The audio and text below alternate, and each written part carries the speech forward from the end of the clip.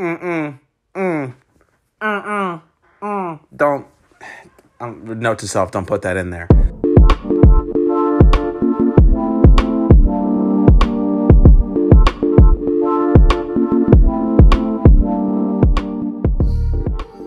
Welcome back to Fade to Black, a film podcast hosted by OMG Studios Philly. Today we're talking about Beyonce's 2016 film Lemonade. Y'all know what that is. The past and the present merge to meet us here.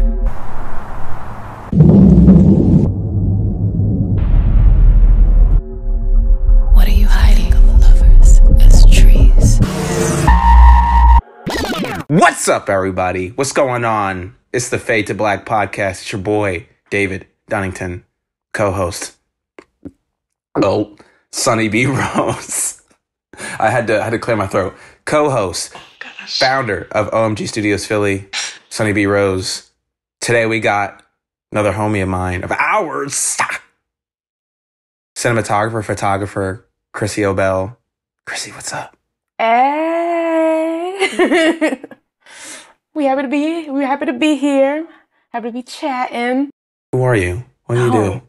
What's going on in the Chrissy Obell world? This is a wide range. Like you said, photographer, cinematographer. I'm mainly heavy on the photography right now, and then diving to get more into video production. But my main freelance job is being a team photographer for the Philadelphia Eagles. And I do a lot of commercial work, commercial portraiture, creative stuff. I love collaborating with other creatives to do shoots, to do film work and all that. I mainly do that in a collaborative space. And then I also do a lot of weddings because people never stop getting married, and it's beautiful. It feels my hopeless romantic side. And then it's like I feel like my photography, cinematography work, the majority of it is like my Sasha Fierce, and then weddings is like, the cute little Beyonce side, her little lovey-dovey side. So like, she got the Sasha Fierce, but she also got the regular Beyonce lovey-dovey side, going on. It's the two sides of my work. Yeah. Well, where can people find like your portfolio or stuff you got going on? Your Instagram, your website? I am on all the platforms. You can find me on Instagram at Obell, so COBELL.co. And you can find me, and my website is, again, COBELL.co. And those are that's my Instagram and website are the two main places you'll find me. You got some photos on the Eagles Instagram? Yes. Hell yeah. Say it more confidently. You got photos on the Eagles Instagram? Yeah, are my photos on the Eagles Instagram? Yes. Then yeah. Oh, yes. So you can also find my stuff there, but you won't know that it's mine. Who cares? You out here working for the birds. Who cares? All Yes. right. So it could be a guessing game. Like, is this a photo that Chrissy took? Who knows? Yeah, whichever one is your favorite is Chrissy's. Yes. Oh, honestly. Well. Whichever one has the most artistic eyes. Damn, talk to them. Let them know. Eagles. It's like, listen, we're not here to talk about the Eagles and how good they're doing this season and how handsome Jalen Hurts is. We're here to talk about Say it. He is a fine black man, yo. I'm like, okay. I'm like, no, but I'm professional. That is professional to say he's a fine black man. That's the most professional thing you could say on this podcast. Yes. Anyway, so we're here to talk about. Anyway, Chrissy, why don't you introduce this film? Because I know, knowing you, I know you love this movie. So the movie is Lemonade. The movie is Lemonade. It is, Beyonce said, all you basic bees are out here just creating music videos. I'm going to create a film. I'm going to turn my album into a film because her work is able to be that cohesive, that well thought out. She is an artist that, like, her albums should not be listened to on shuffle. they need to be listened to in order. A lot of artists don't like really do. I feel like a lot of other artists, I can listen to their albums on shuffle and then not make a difference. But her albums tell a story, and I feel like Lemonade, like she took it another step up. She was like, I already know that these albums tell a story, and stories can be told in different ways. So I'm not only going to tell this story via music, but also make a visual, stunning film.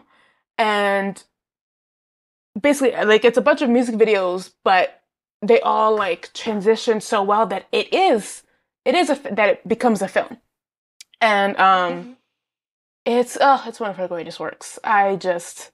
Like I said, it inspired my thesis. Just the storytelling, the sound design, the visuals, the everything. She just went off. Also, like, pre-Lemonade, Beyonce did give us Beyonce, which another surprise drop, and I think every single song on that album was a music video, not necessarily a cohesive piece, but Beyonce said, "This is me. I will fully invest in everything that I'm here to say."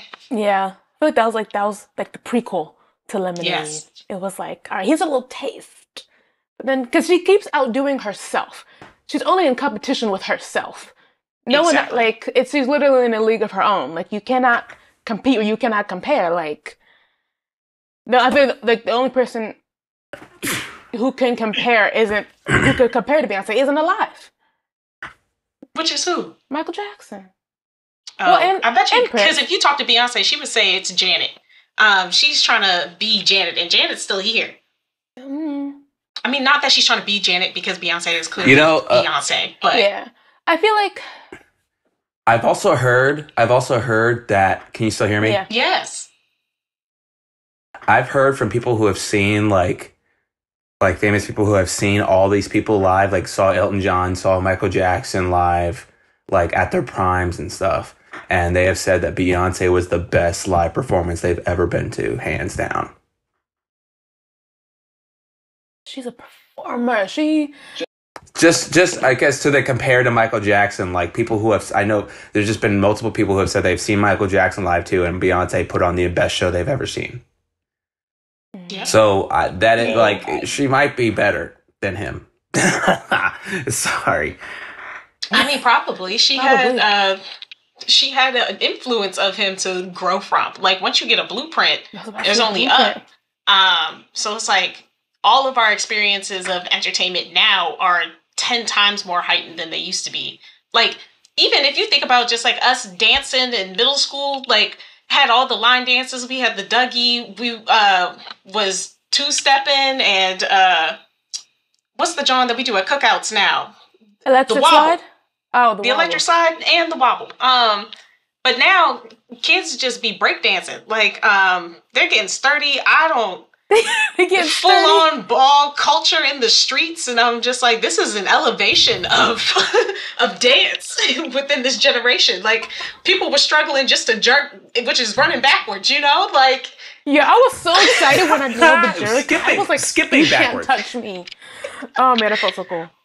Exactly. It's like Beyonce continuing with her career is truly like a gift, because she is only topping herself. There's no reason for her to do this other than because she actually desires to, because she has love for the world and wants to like share these new expressions of herself with us, because she could retire happily. Like she says, I've got generations built up for the next 3 of me, you know? What was that line? She was like, the great grandchildren already rich. Like, exactly.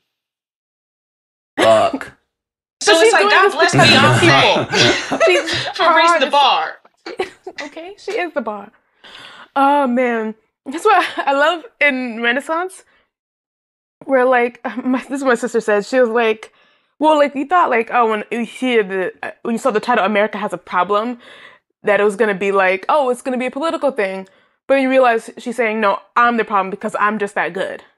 Mm-hmm. And I'm like, you know, these are the facts. I'm a problem. She said, I'm a problem. She did that. It's me. I'm the problem. It's me before Taylor did. Taylor took that from her, low key.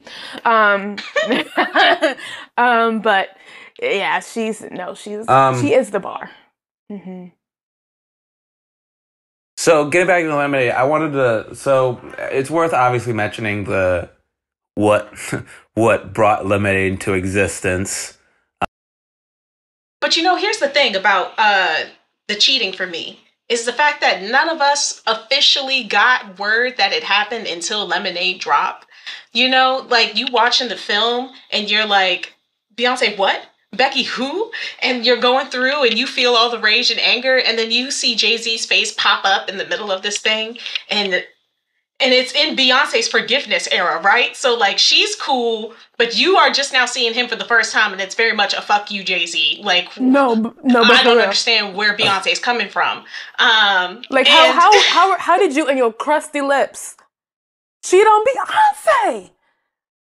But now, like rewatching it, having some space, some time from this, because like Jay-Z even said, like, we already did all the healing before we put this out there. Like I was there behind the camera when she's throwing her ring on the ground, and that always gets me because I'm like, damn, Jay, you still had to be behind the camera even on her Freedom videos, but still, no, Beyonce, you gonna sit here and watch me do this.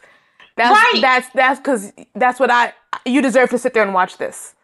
That's part of the healing, though. Mm-hmm. And like her even coming out with all of this was a labor of love and healing, because her whole thing is that it's not even just about the cheating.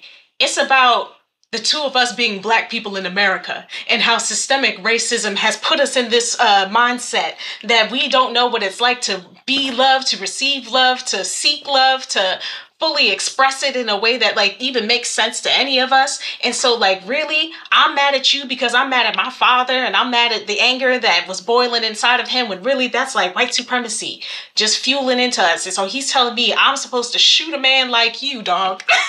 My daddy said if a dude like me comes to town, shoot, because he's already like, I know what's going on. Yes. My daddy said shoot. And so here you go, like she said, repeating the blood that has been in my veins, like all these men who keep coming in at 3 a.m. Now you just one of them. Yeah, she went off. But her message is still like, but Jay-Z, I understand that you don't feel loved because like you still feel like you have to like play these games. Like you got me, and at the same time you like pushing us away because you feel like you don't deserve it. Mm-hmm. So now I gotta like dig through all my ancestral trauma, dig through all your ancestral trauma to just see you. And then what'd she say? Something about, I wrote it down. Hold on. She has the receipts. Oh, we found the truth beneath your lies, but true love never has to die. Come on, Beyonce. She said, once we got to the root of the problem. Beneath your lies. There it is. Once we got to the root, I still saw you, you still saw me. All this trauma that's been keeping us apart, we finally got to start a family together. We got to do better for ourselves so we can do better for these kids, for the next generation. I take your broken wings for mine? Mm-hmm. Just like the broken rib pulled out of Eve to make, or pulled from Adam to make Eve. I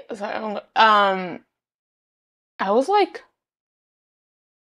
at the end of my senior year in high school, and like I remember it was the midst of a lot of racial tension and stuff was coming out, and like I know I love the reactions that I think it was BuzzFeed that made the video. No, somebody made a video of like the day that white people found out that Beyonce was Black. Yes. And it was SNL. It was one of them comedy sketch people, shows, whatever, platforms. I was like, yo, that was everything. But it was just like, I feel like it was just like fuel to the soul. I remember watching and just feeling so inspired. I was like, I feel like I just got like a download of just inspiration, of just the creative inspiration, just emotional inspiration because of everything that was happening in real life. And because you said she did touch on so many of, not only like was the cheating a big part of it, but it was the institutionalized, systematic of racism and sexism and misogyny and all that equaled up to this, that she was recognizing that it wasn't just this, there was so many parts to it. And she was highlighting in all these different parts that it just added fuel to also my activism soul. Like, I felt like it was just fueling so many different ways. But I remember just at the end of it, I was just beside myself. It was like, it was just everything. Yeah, I feel it. I'll say, I personally was not even a Beyonce fan before Lemonade. Like, when I say not a Beyonce fan, it's because the Beehive was already, like, active and heavy. I feel like I could not claim Beyonce fan. Plus, I'm not a big pop person. But when Lemonade came out, I, too, saw Beyonce as a Black woman for the first time. I, too, was shook. And I said, wait a minute now. She's doing something totally she said, what? Like, I only listened to that film, instead of that, just like listening through the album, I had to listen to the film as I walked to class every day. So I'm like, that really, like, made me lean in. Because before, it was also like, y'all, it sounds like Beyonce's trapped and screaming. Like, is anybody listening? Like, I always think about that Baby Boy music video, because her and Sean Paul are not in the same room ever, because Jay-Z wouldn't allow them to be. And then you think about, like, watching Cadillac Records and stuff, and it's like, man, Beyonce, it feels a little too real, you know? There's some truth here. And then when we hit Lemonade, it's like, confirmed. No, but really, though. And also, like, I think about how much of it was that she needed to build up her career before she felt safe enough to be that Black. Exactly. To be unapologetically that Black. Like, she was like, all right, first she had to toe the line between cultures for the longest time and create music that, like, spoke to Black people, but also still could somewhat speak to the whites.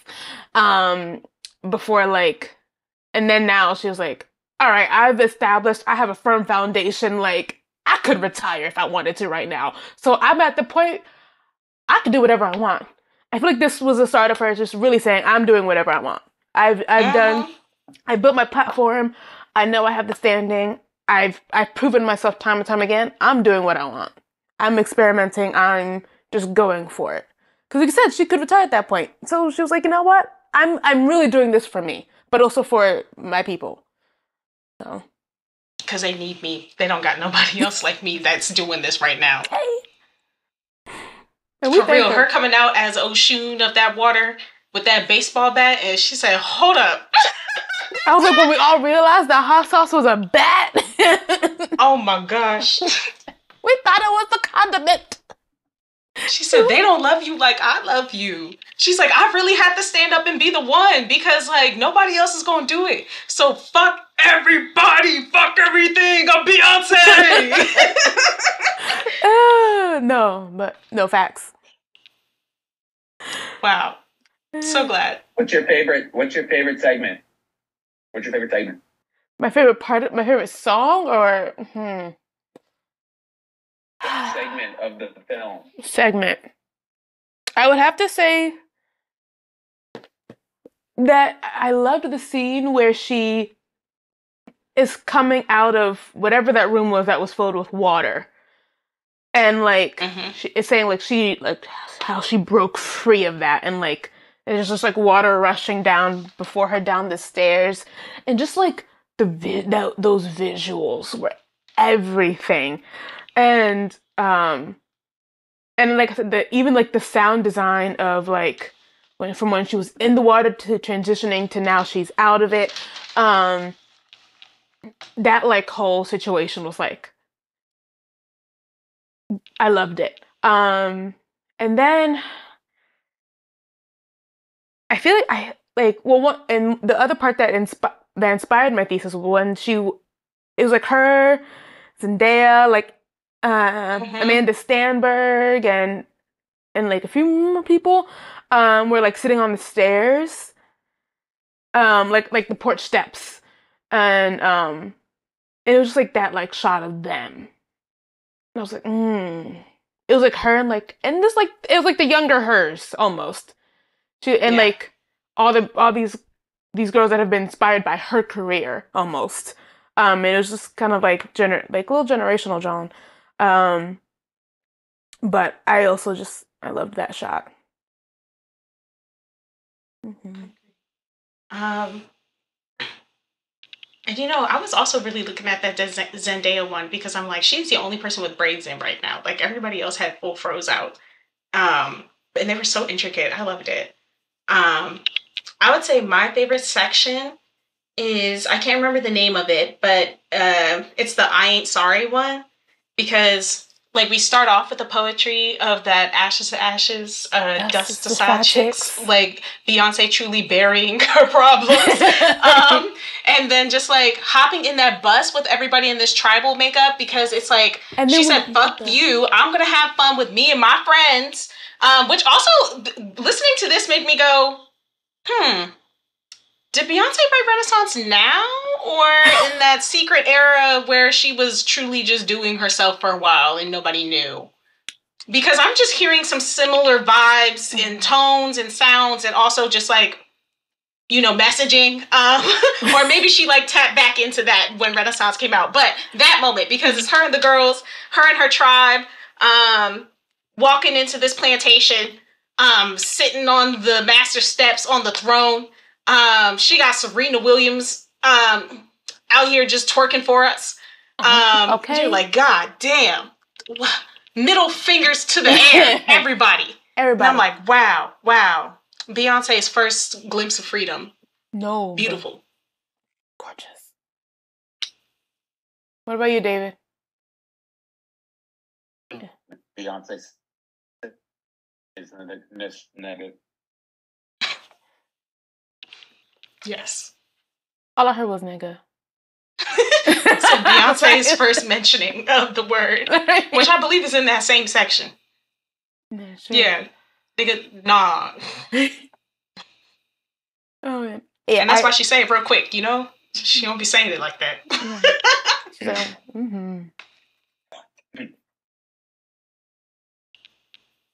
I also love how much people were upset by her sitting on the drowning cop car.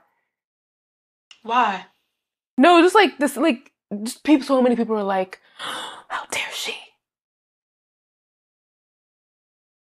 No, not our people. The others. Okay. Because I'm like, who would? I don't understand. No, it was just. I was like, y'all, calm down. Yeah, but no, not our people. But also she said, I'm gonna go down with the cause, bro. Okay, but I also loved the Formation music video as well. Like just cause like I love it's the long braids and she was just like swinging them Johns outside the car as it was going. I said yes, we love that. Mm-hmm. Formation's my favorite too. That's definitely my favorite one. Mm-hmm. Yeah, we get like a Louisiana celebration of life. It's like to meet Beyonce jumping off of a building. Like she's sitting on the edge of the stage welcoming us in all black. And then by the end, it's a funeral. But the funeral is still like a celebration because it's a time to say like goodbye to the old me. We did that journey. Mm-hmm. Casket closed. We're moving on. It's opened more doors.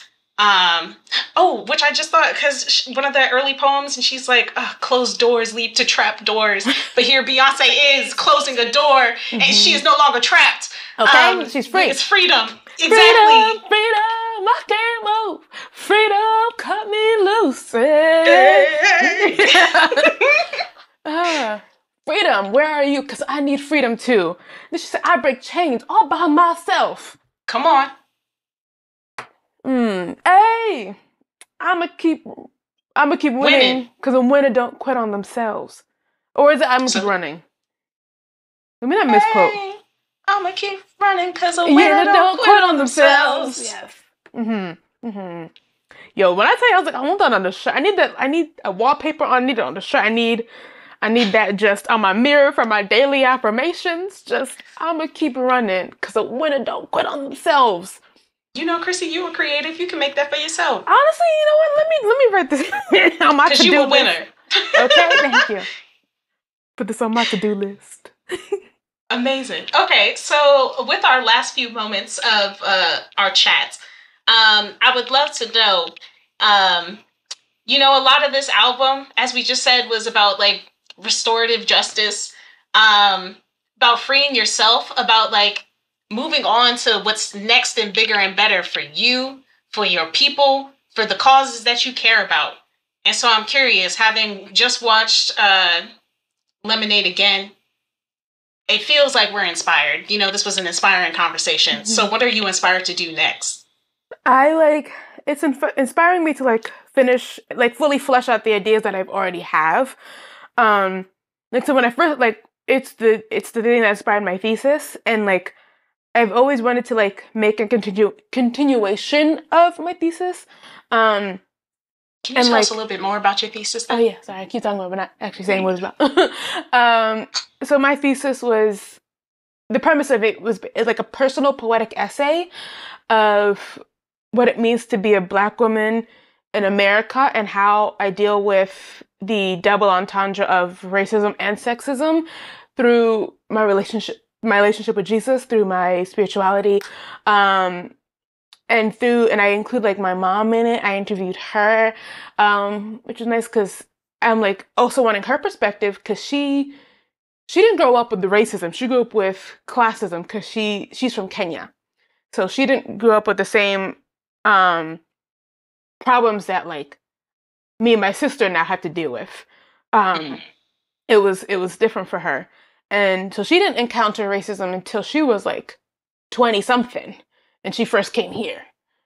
And then people were telling her to go back to her country. And she was like, she didn't even want to come to America. Her parents made her. She was like, I'm trying. When people like, go back to your country, she's like, I'm trying. I don't want to be here. So, and eventually, but she learned to love it here. And that's primarily like when she had me and my sister, that she was like, all right, I guess we're here. And she like planted her roots and everything. But I wanted to like also pull in that perspective. And so I loved the parts of my thesis were inspired by like, I love how Beyonce has like her voiceover that carries the different segments that really ties all these videos and songs together, is like her transitional like voiceovers. And so that's what I wanted to include in mine, and kind of have that my voiceover be what ties it all together. And my inspiration to interview my mom also came from the voiceover she had at the end of Lemonade at was it her grandma's birthday? Mm-hmm. Yeah. I was like, oh, I love that. How she like drew in like the previous generations and wisdom from them to like also pay homage to them and what they had to go through for us to be here. So, and my mom is also, she's the one that like really inspired my faith in Jesus, and like seeing how her faith carried her through a lot. And she was brand new to this country. Her marriage to my dad was horrible. And throughout all that, her faith in God never wavered. It just grew.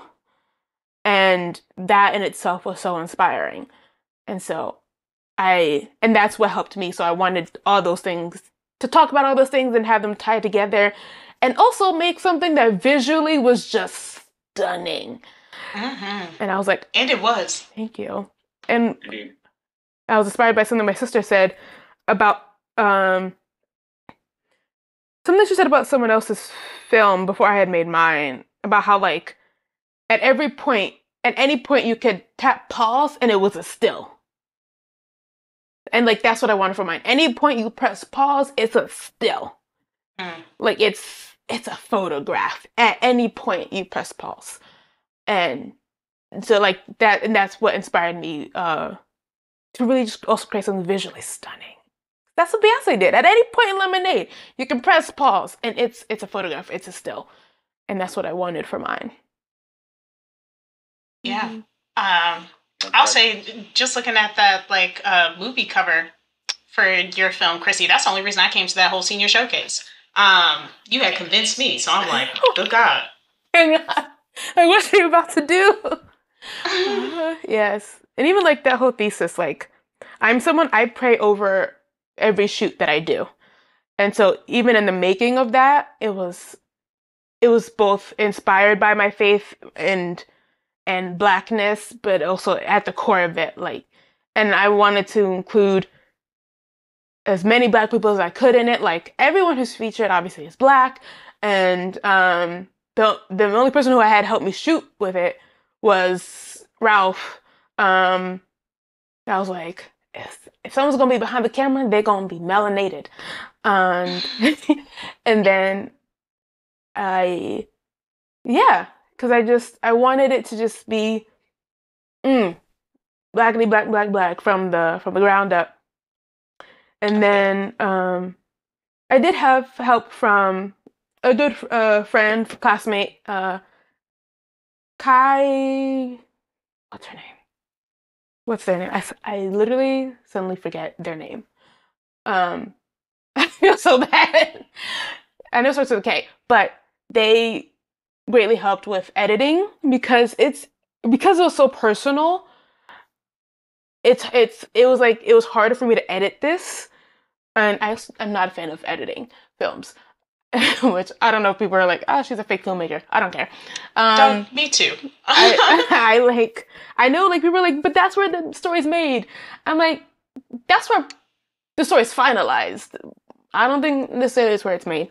But like, they greatly helped with just being another set of eyes and tying it all together, especially in the middle of the pandemic, because we were like, okay, so many things I thought I was gonna shoot, I can't anymore. So, but we also have enough here that we can make something. But I need another set of eyes to help me, and they greatly helped with that. Yeah, forget what the original question. Oh, we talked about my thesis.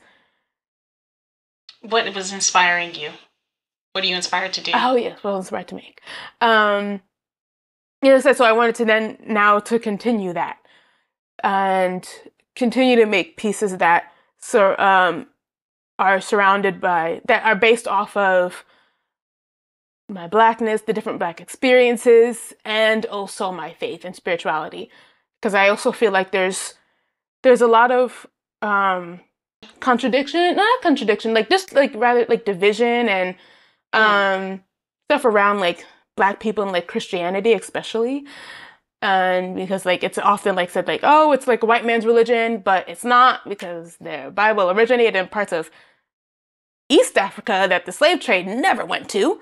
So I was like, y'all, like, we literally have the receipts that say otherwise. And so I very much also wanted to be touching on that, but I don't want to make it the center, but also like touch on that. Because that's like such a big contention of mine, especially I feel like especially like black people think that not a lot, but there are like a select few that are like, how can you be pro-black but also like love Jesus? Mm-hmm. And like, they're not mutually exclusive, because Jesus also wasn't white. But anyway, side rant. But that's what I want my pieces to be centered around. Like, whenever my personal projects, what have you. And so I like, after rewatching that, I revisited my old thesis notebook of where all my notes were. And then I was like, all right. And I'd already started jotting down like a few notes and ideas for how I wanted to continue this, make subsequent pieces. And that just inspired me to like, really get down to it. Really like, let's start to really flesh this out. What do I need to do to make this happen? What do I need to do before, I need to fully flesh out these ideas before I can start shooting. So let's start there and build on that. Alrighty.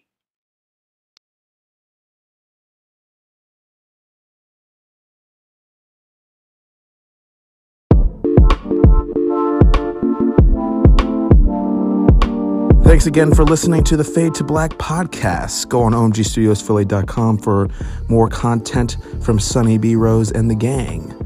You might have noticed that I didn't say a lot this episode, and that's just because the Wi-Fi on my end kept cutting out. Because Beyonce's internet was like, boy, if you don't let these two women talk. Anyway, good night, y'all.